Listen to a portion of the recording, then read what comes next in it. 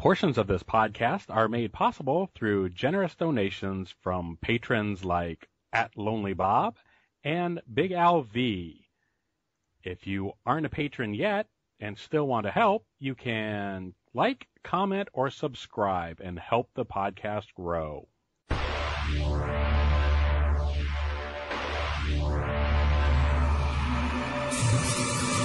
Welcome to the Licensed in Terrible 30 Minutes to Kill podcast.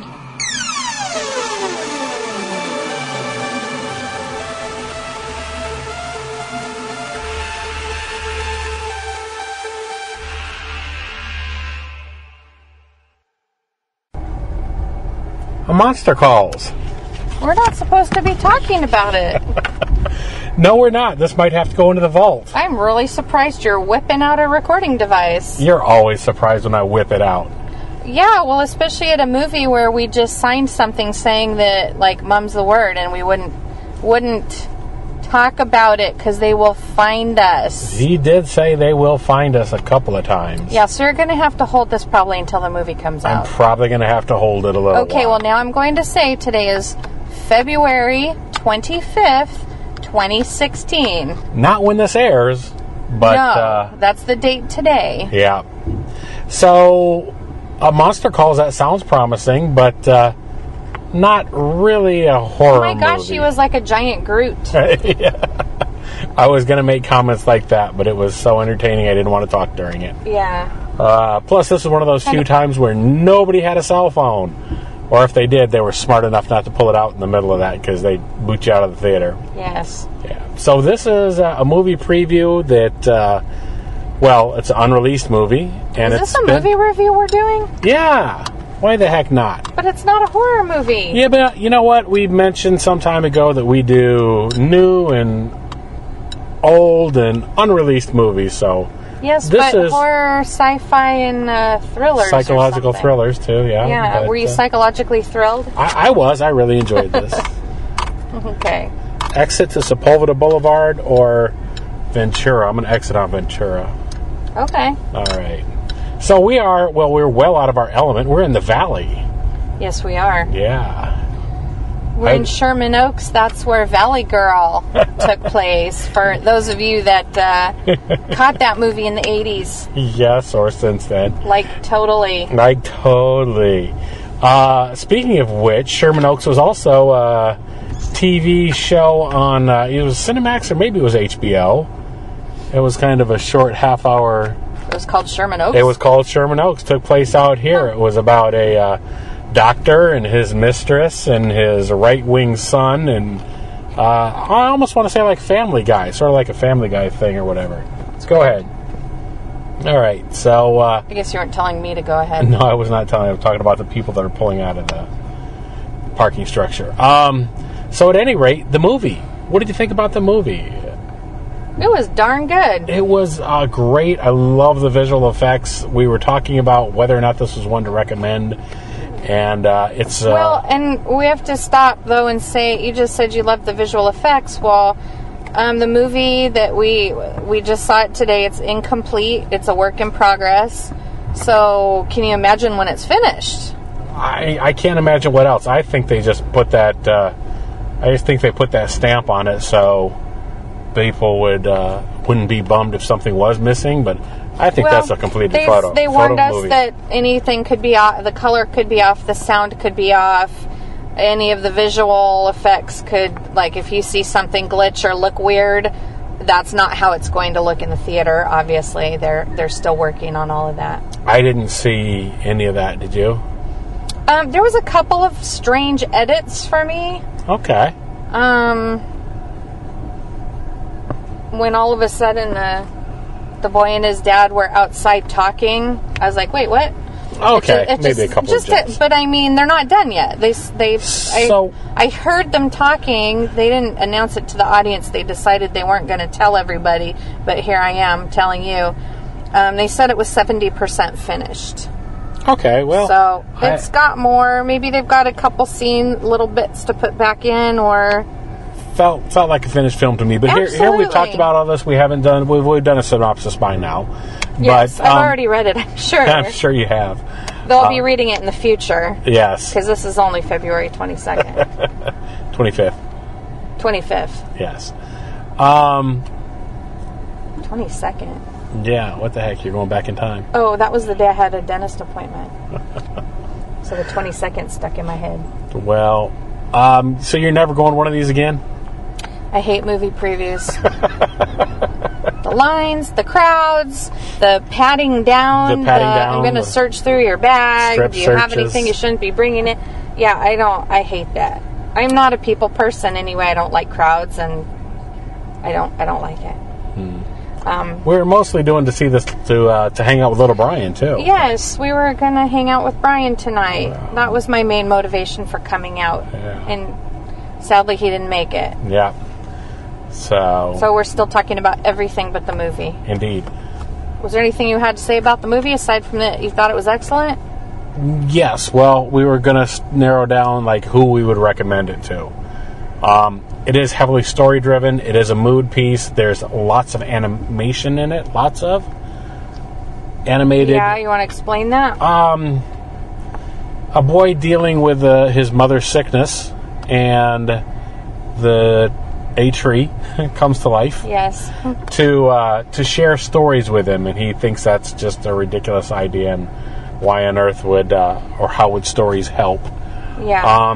The tree tells him that I'm going to tell you 3 stories, and you're going to tell me the 4th story. And this was a book, so anyone who's read the books is listening to us, and we probably sound dumb, like we don't know what we're talking about. But you know what? We're dumb, and we don't really know what we're talking about. There is that. So I wasn't aware that there was a book, and I'm interested in searching it out now. I think I would listen to it. I don't know if I would read it. Right. But I would listen to it. Yeah, I'm sure it has a lot more to offer. That's an ongoing problem, of course, with books and movies, but... Did it make you think of any other books, or movies, rather? It fits into that category of a movie I think you need to watch once. And probably don't necessarily need to see again. Like Big Fish.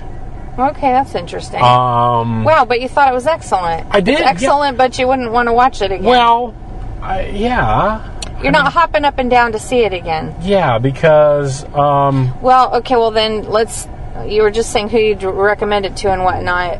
Yeah, I put 30s to 40s because I actually checked that box off on who to hold this, please. Yes. Are you going to have to talk to this girl? Or? I don't know. We'll see. I can always edit it out if I have to. I mean, we're paid up, so she should take the car. Go. She'll take the car? I mean, the card, not the car. Oop. We will find out. Thank you. Thank you. It's not going to come down on top of our car, is it? Thwack.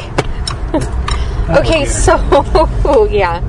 So, it was a slow movie. It looks like one to take the kids to. I would not recommend it. I think they'd be bored out of their minds. It's very much, I guess, well, the target, it was between 18 and 50 or something. But so I think even the movie, the ones that did the movie know that an older audience would get more out of it, or get the story, or understand, or yeah. It's one of the other reasons why we were able to go to this. We fit in the age group this time. Oh my gosh, I know we're fine, because usually movie previews are like, 18 to 32 or 18 to 34. Yeah. And it's like, man, we were going to them until we were about 38 or almost 40, and then it was like... Then we had to start lying about our age. Then our hair started getting gray, and we're like, dang it. Yeah, I'm 32. I don't know. But yes, this one allowed up to like 50-something. Yeah. 58, I think. I think so. Why is that the cutoff? So if you're over 58, you probably won't enjoy it. No. But no, so yeah, if you like that, and you mentioned Big Fish, that's interesting, because yes, kind of, it sort of has that feel. It has that fantasy element as well as a real life sad story. I mean, it's we may as well say if sad movies make you grab the Kleenex, I mean, that's one of those movies. So there was a lot of people crying at the end. A lot of sniffling throughout the audience. Yes, because the boy, he's just a young boy. About 11, maybe? Yeah, maybe. They didn't say his age. They said he was too old to be a kid and too young to be a man. Yeah. Just stuck in that awkward middle point.